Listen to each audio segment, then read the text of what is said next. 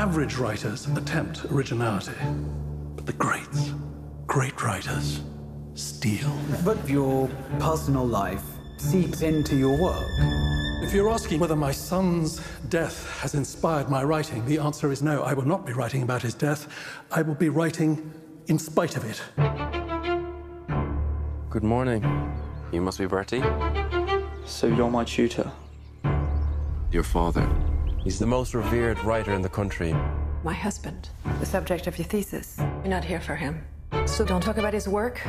Don't talk about Felix. Follow those rules and you should be fine. It's only been 2 years since.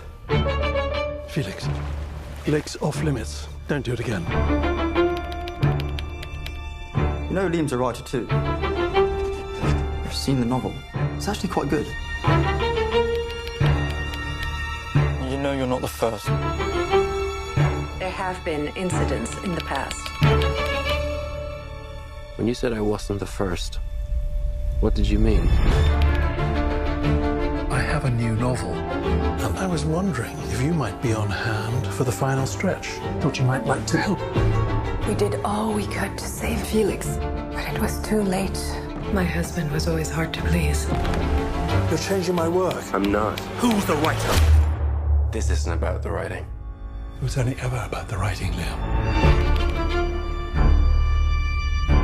Why does he lock the door if he's got nothing to hide?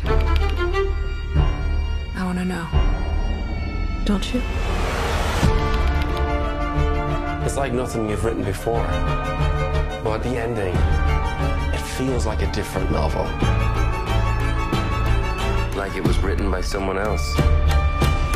Liam, good writers borrow.